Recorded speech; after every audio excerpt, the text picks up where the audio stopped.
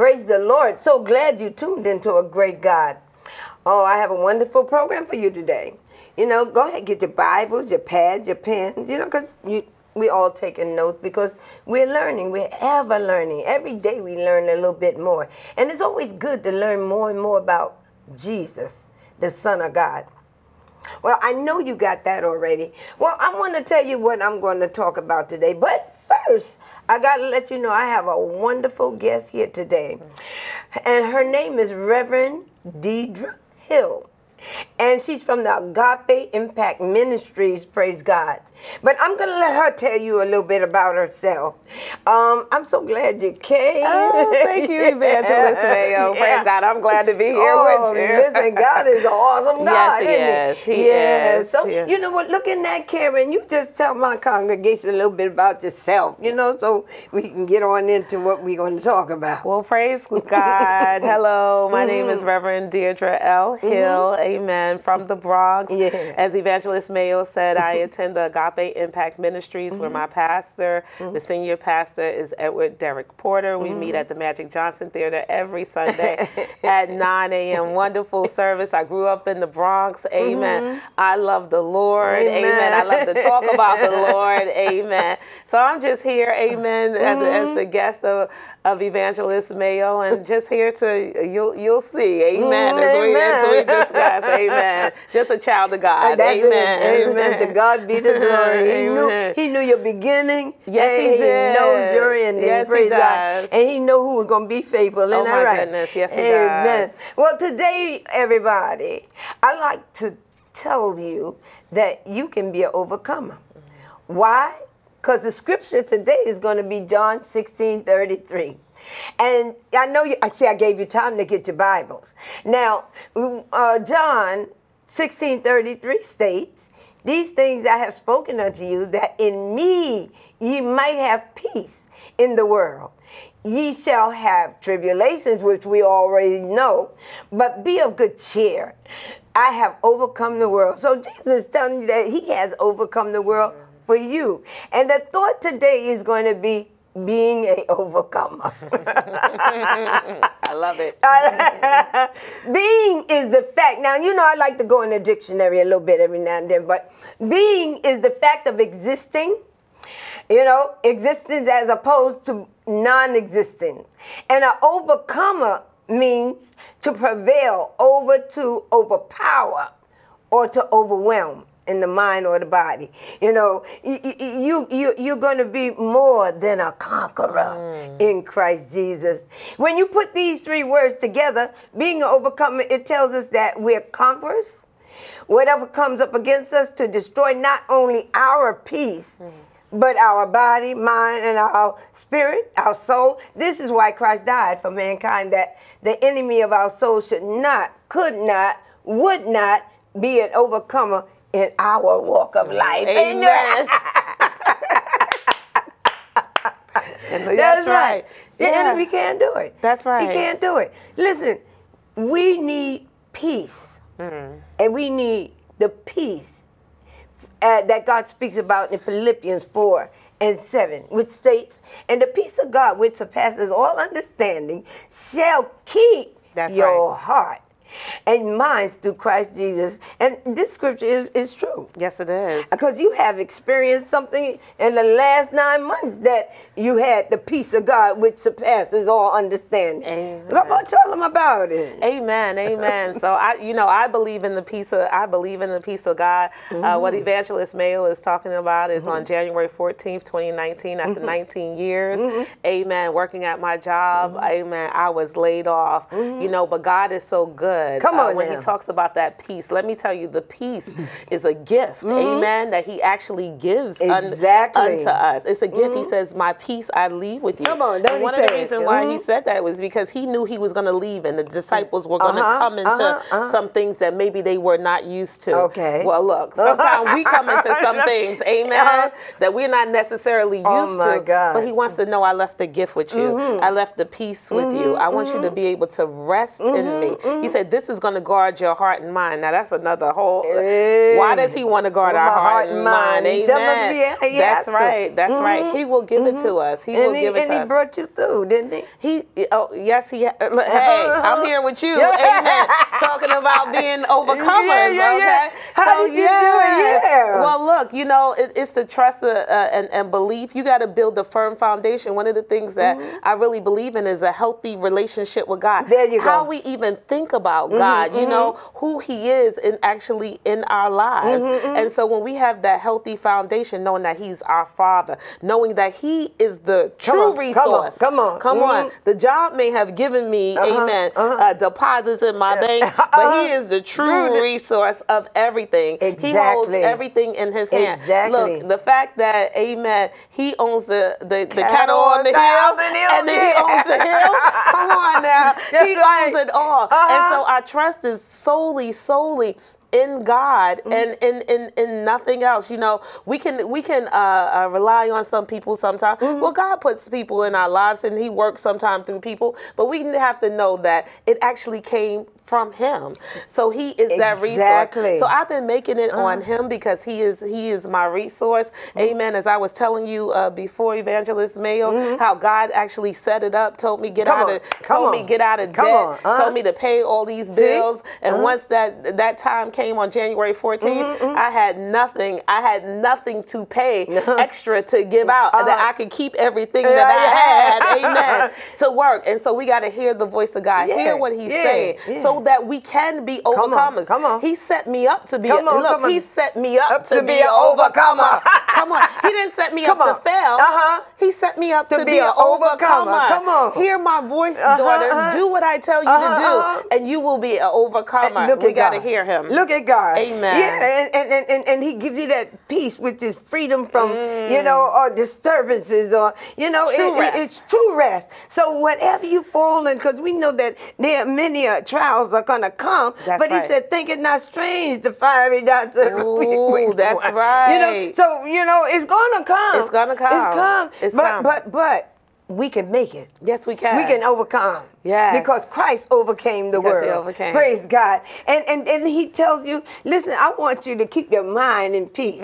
So what I'm going to tell you to do is I'm going to tell you how to do it. Okay. And that's what I love the Lord for. But he said, listen, in Philippians 4:8, yes, praise God, he said, finally, brethren, whatsoever things are true, whatsoever things are honest, whatsoever things are just, whatsoever things are pure, whatsoever things are lovely, whatsoever things are of good report, if there be any virtue, any cleanness and virtue, if there be any praise, think on these things. Didn't he say it? Yes, he did. Yes, he did. That way the enemy can't come and take the peace of God from you. That's so true. Because he's telling you what to do with it. He surely is. He surely is. How have you experienced that scripture? Well, let me tell you, my pastor always says, if you can worry is meditation. Worry is worrying about what you can't do in a situation, and you think about it day in and day. You think about it for hours. You're thinking about it for days. Sometimes we think about it for weeks. Look, if I could worry, then I could meditate on God. And Paul is saying, think on those things that are lovely, those things that are true. Of good report. Yeah, good Whose report am I going to believe? I'm going to believe the report of the Lord. Amen. Yes, and I'm going to believe on those things that are true. What is true? My God shall supply all my needs according to his riches and glory. That's right. What is true? God is faithful, that he will never leave me nor forsake me. Come on now. Amen. What is true? That he knew me even when I was in my mother's womb. Amen. And had a purpose for me. What is true? Jeremiah 29:11. For I know the thoughts that I have for you. Amen. The good future, the hope that he has. So those are the things that we ought to think about. Having a healthy mind, healthy relationship with God. It is so important because that is the foundation. That will keep you stable. Amen. He said, if you think of these things, you know, those things relax you. Those are the things, that's how you get the gift of peace. By thinking about God, his goodness and his mercy. It brings peace and you'll be overcome. And not just that, it brings the fact that he is real. Yes. You know, that peace of God is real. And God is real. Yes, he is. You know, a lot of people say ain't no God, but hey, the first time they end up on deathbed, they, oh my God. Oh my but God God. is real. Yes, you he know, is. the enemy comes to blind the eyes that they may not understand that there is a God that's yet keeping them. But if they look in the sky, My God. if they look at the clouds that man could not make, Love. if they look at the sun, hallelujah, Yes. who God said, I want you to come down, I want you to come up. You know, if Yes. they look at the moon where God tells the moon what to do, if they look Amen. at the stars, praise God, which some of them falls in the Atlantic Ocean at times. My God. Yeah. If they look, praise God, Yes. hallelujah, up, and stop looking down, My then God. maybe they can be an overcomer, praise God. Yes. So man has always been allowed by God to make buses, trains, planes. He couldn't make the atmosphere. Amen. Couldn't Amen. make the stars. Amen. Couldn't tell that sun to go down. Amen. Couldn't tell the moon to move back a certain amount of Yes. time, you know. But God is everywhere present. So he's telling us to think of those things. Yes. I'm giving you the peace. Yes. All you have to do is think on these things. And then Philippians 4:9 says, those things which ye have both learned and received and heard and seen in me do, and the God of peace shall be with you. Yes. Do the Bible lie? No, it does not. He don't lie and he don't die. Amen. Sure enough. He don't lie, he don't die. That's But right. one thing that we also have to realize, though, we have to realize that 2 Corinthians 4:8-18, you know what that is. We are troubled on every... Come on, tell them what that is. Yes, you know, we are troubled on every side. Amen. Trouble will come. Come on. Amen. But we don't have to be perplexed. Come on. You don't have to get confused by the trouble. That's what I love about God. You don't have to be confused by the trouble. Not only that, you will not be destroyed. Come on. The trouble might come. Amen. You might even get knocked down. But I want you to know you will not be destroyed. You won't stay down. That's you right. surely will not. Amen. Christ didn't come to destroy us. He came to build us up. That's right. He came to make us strong. That's right. Amen. That we too might be conquerors. Amen. Conquerors over everything. Everything in life that comes, amen, our way. And so all we got to do is rest in him. All we got to do is rest in this peace. Going back to that John 16:33, come on. he had to tell the disciples that because he was about to leave. And he knew when he left, all types of things were going to come. Because they had never been without him. Amen. They had never been that way before without him. Guess what? There's some things we've never been that way before. But guess what we could do? We could count on God. We could count on God. When the situation comes, don't worry about the chaos. Don't worry about the being perplexed. Don't worry. You will not be destroyed. Amen. Why? He will uphold us with his right hand. The scripture said. That's his powerful hand. That's his powerful hand. That's right. And that's why he gave us Jesus. Amen. God came down in flesh, didn't he? He sure did. Hey, glory. Hallelujah. All things come through him too. That's what the word says. Amen. But we thank God because in Ecclesiastes, praise God, 3:1 lets us know to everything there's a season. There's a season. There is a season. There's a season. A time to every purpose under the heaven. Amen. Isn't that something? Amen. Yes, it is. Oh, my God. Yes, it is. He said there's a time to weep and a time to cry. But we also know you're going to cry. So that's why he made tears. Amen. And not just to wash your eyes out. That's right. That's right. But for you to know, you know, there's tears of joy, different tears. Yes, yes, yeah. There's tears of sadness. There's tears of heaviness, you know. But we look towards him for the tears of joy in the midst of sadness. Yeah. Because we're being an overcomer. Amen. Amen. Amen. Amen. When the world goes one way, we go the other. He said, think on them things above, didn't he?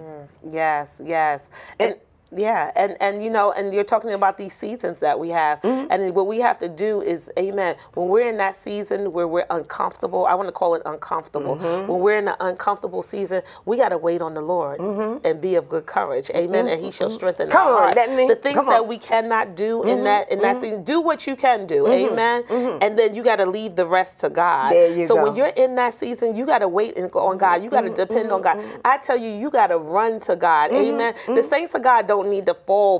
We don't need to fall back and not come to church. On now. We need to be like David. Come I was on. glad when they said unto me, let us go into the house of the Lord. When we're in that season, because now we've changed the season. Right. Now we're in the season of fall. We done had summer. Yeah. The sun's been out. People been laying on the beach. Today we had to put a little jacket on. Okay. So sometimes you got to change your clothing for the season. Amen. And so you might be in a different season right now. It doesn't mean that God has forsaken you or that he has left you. What you got to do is wait on him. Get more into your word. Amen. More into your devotions. More into worship. Run after him. Amen. Chasing. Amen. The song says, I'm chasing after you no matter what I have to do. Why? Because I need you more and more. We got to chase after God in all the seasons. Amen. Even in the seasons of joy, still chase after him. Why? Because when the season comes, when it's going into fall, into winter, when things seem like it's getting a little bare. Come on, somebody. I don't get the same check as I used to get. Amen. So when things get a little bare, you got to be able to fall back on God. Why? So that we can become the overcomer, that we can have that gift of peace. Amen. And know that he is there with us. And having done all the stands on more with our loins girded about with truth. That's right. Knowing that the truth is God. Amen. Through Jesus. He promised. The promises of God are yes and amen. Yes, they are. Yeah, the promises of God. Yes. Yeah, amen. If he said it, oh my he goodness. will do it. Yes. The promises of God. Yes. The benefits of God. I did a program, praise God, on the benefits of God. And the best benefit of God was that eternal life. Amen. You know, we're not fighting against flesh and blood. That's right. We're fighting the enemy, praise God. Yes. The spirit that desires to kill and steal our That's soul. right. So once you know who you're fighting against, then you know how to handle it. Yes. But for those who having a hard time, you know, saints get to a point in their life where it's hard to pray. You know? And if you don't have a prayer partner, it's hard. And if your church ain't doing right, you kind of like falls by the side. How do we handle that? Oh, I tell Evangelist Barbara, I tell people all the time, one of the greatest things that I've done, even as a little girl, I remember going to Sunday school, right? This is back in the day, okay? I remember going to Sunday school where you had memory verses, okay? That's right. Remember, you used to have the book, and there used to be a memory verse right there. Yeah. And so the teacher used to, every Sunday, okay, that you came, you had to repeat that memory verse. You had to know it. And when you got an adult class, everybody had to give a verse, right? But when you were in children's class, you had to know that memory verse. I tell you, the people of God, we need memory verses. Amen? Because sometimes you can't get a prayer through. But when you have a memory verse, when you have verses that are in you, the Holy Spirit will bring those things back to your remembrance. Amen? And so when you're going through, I remember when my father passed away in 2007, and I used to cry on the way to work. I just couldn't, you know, just without my father. But the Holy Spirit used to bring up scriptures, amen. He used to bring up songs, amen. You got to have that deep down within you. And so I tell anyone, start, even if you got to do one a month, by the end of the year, you'll have 12. Do 2, amen. You'll have 24. You have something to fall back on. If you do it weekly, amen, then you'll have 52. And that way, even when you can't pray sometimes, even when you can't think straight, if you could just start forming the words, the scriptures will begin to come out. Oh, and the scriptures, they have life. Come on. I know. They have life. Oh, yes. They will change the whole atmosphere when you start speaking them. I believe it. Just start speaking them out of your mouth. And so I really believe that memorizing the scripture, amen, it'll help us get the prayer through, because God wants to hear his word back to him. Back to him.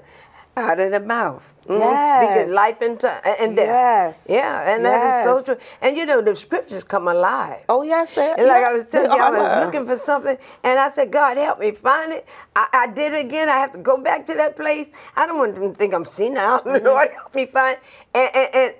And I went back in the place where I thought I had it, and it jumped right out. Yes. I said, oh, Lord, thank you.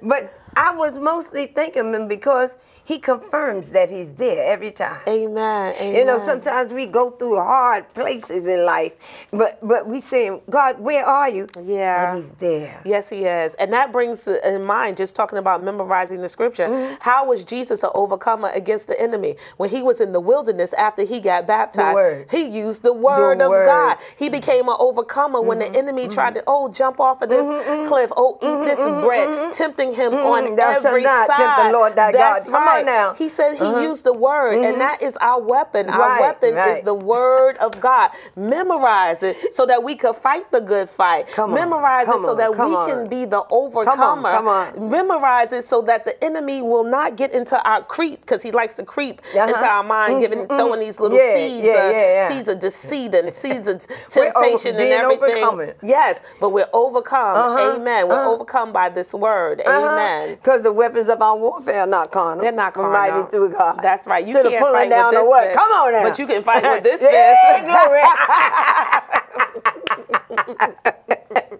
That's right. I ain't putting up my dukes. I'm putting up my word. Wrap yourself in the word. Amen. That's right. And that's why people should be taught when they go to prayer night.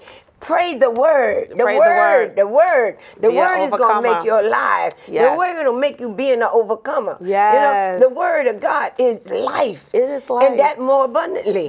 You know, he didn't come to do away with the word or the law. That's right. You know, he came that the law might be fulfilled. Well, what is his law? His law is for us to eat that whole roll like he told Ezekiel. Yes. He said, digest it. It may taste like bitter, but after a while it'll be sweet as honey. That's the word, because he's there for us. He's there at all times. Yeah. And so we have to be not conformed to this world. What do you say? My desire, if Israel that, wait a minute, be not conformed to this world, but transformed by the renewing of your mind. That's right. He don't want us to be like Israel, where he said, I bear them record that they have a zeal of God, but not according to the knowledge of God. And they go about to establish their own righteousness. Lord, I don't want to establish my own righteousness. Our righteousness is filthy rags. Yeah. So I need you to establish my righteousness. And that's why I love that scripture, because it wakes us up. Yeah, and you actually saying that is, making me think that we have to be careful with overcoming, because we got to give God the glory. We cannot steal His glory when we overcome a situation like you're saying. We don't want to be zealous that I did this. No, the Lord did it for me. Amen. And Jesus is saying, so you're an overcomer because I've already overcome everything that you need to overcome. So we need to know, as we're going through that process, as we're going through the chaos, as we're going through the trials and tribulations or whatever challenges, I like to call it, in this life, we got to realize that we make it because of Jesus Christ. Exactly. So we got to give Him the glory. We got to come back and say, if it had not been for the Lord on my side, where would I have been in this situation? Amen. Yeah, and you're right about that, because we cannot use the word I when it comes to the Bible, comes to the word of God. I had to take I out of my vocabulary when it came to because I don't do anything. And like I asked God, I said, God, you want me to continue with a great God, but I can't do it without you. That's right. I asked Him, I said, Lord, this morning, speak for me to this morning, because that's the only way I can do it. If I go and preach somewhere, I said, God, you got to prepare the ground, and you got to prepare me to do it. And people look at you, but they think that you memorize, but you memorize till it get in your spirit. Yes. And when it get in your spirit, then you just give them what God said. Because I know the kids came up to me one time and said, can I talk to you? I don't want to hear about Jesus. I want to hear about what you feel. I said, well, then I can't help you. All I know is Jesus brought me through. That's right. But you look in this camera and you tell them, encourage my viewers. Amen. I just want to encourage you on today with this topic of overcomer. I want to let you know that you are an overcomer. You're an overcomer, not because I said that you're an overcomer. You're an overcomer because Jesus said that you're an overcomer. Remember that scripture, John 16 and 33. He says, I'm leaving you with this peace. I want you to have this peace. Amen. Why? Because in this world you will have tribulations. He said, but be of good cheer. I have overcome the world. I want you to know, saints of God, amen, that we are in an army. Amen. Come on, we are talk in a about fight. that. I want you to know we are in a fight. But I want you to know that you win. The end of this book, amen, tells us that we are victorious. We are victorious through Jesus Christ. And that's I want you to know that no matter what you're going through, Christ has you on every side. Look at that. Look amen. at that. Look at that. Every single side. He will never leave you nor forsake you. He actually died that you might have this life and that you might have it abundantly, that you might have it in joy, and that you might have it in peace. It doesn't matter how chaotic it is around you. I want you to know that you will be peaceful. Come on People now. will Come be on looking now. at you, That's right, asking girl. you, how are you standing? How are you still Hey, smiling? glory. How are you still doing the things that you do? And you're going to say, it's the peace that surpasses all understanding. That I, even myself, can't tell you every single little detail of why I'm still standing, but I know that it has to do with Jesus Christ. I'm here to tell you that He has settled it all. I'm telling you that just do your part and leave the rest to Him, and you will, and you are an overcomer. Amen. Know who you are. State it every day. Come on. I am an overcomer because of Jesus Christ. Amen. Amen. Amen. Yes, an overcomer because of Jesus Christ. Come on, and that's the only way you're going to become an overcomer. Only way. And we thank God for that. We thank God for that encouragement. And if you heard the first part of our program, she gave you an example of how you can make it. How God, if you put Him in your life totally, that you can have a conversation with Him, and that you can be a friend to Him like He was to Abraham. You know, he wanted to tell, he said, should I tell Lot what I'm going to do? But you can make it. You can be an overcomer. And I'd like to say to you today, be encouraged. God is able to keep what you commit to Him. He's able because you gave it to Him. You've given Him your whole body, mind, and soul, and spirit. We are spiritual beings, everybody. Aren't we spiritual? Yes. We're spiritual beings. And I like to let you know, praise God, I come on every Saturday at 3:30 on Channel 70, BronxNet TV. And I also come on every Wednesday on Channel 3 in Manhattan Neighborhood Network. Check me out. Help those that's homebound to see that God is everywhere present, can be everywhere present. I'm also on Facebook under Barbara Mayo. I'm under YouTube as Barbara Mayo. It's a program to help you to know that God is God. And besides Him, there is no other. He's the way, the truth, and the life. No man cometh unto the Father but by Him. So He lets you know today that you can be an overcomer. Because my guest, Reverend Dietrich Hill, came to tell you all about it. Praise God. Thank you. Thank you, Evangelist. I enjoyed you today, and I know everyone else has enjoyed you today. God. So you be encouraged with your ministry. Thank you. And you keep on keeping on like the Lord tell you to keep on. May the Lord bless you, and may heaven smile upon you and speak peace to your spirit. God bless you. I had a mother strong in faith who believed every word God did say. She stayed up late just to talk to Him, to let Him know just how she feels. She said, "Dear Lord, my heart so yearns for my children to belong in the adoption of the children of God, the children you chose as your own." Jesus, I thank you for hearing me. For you heard my plea and you answered me. Jesus, I thank you for hearing me. For you heard my plea and you answered me. Only you can save their souls. Give them a desire to know you more, a desire to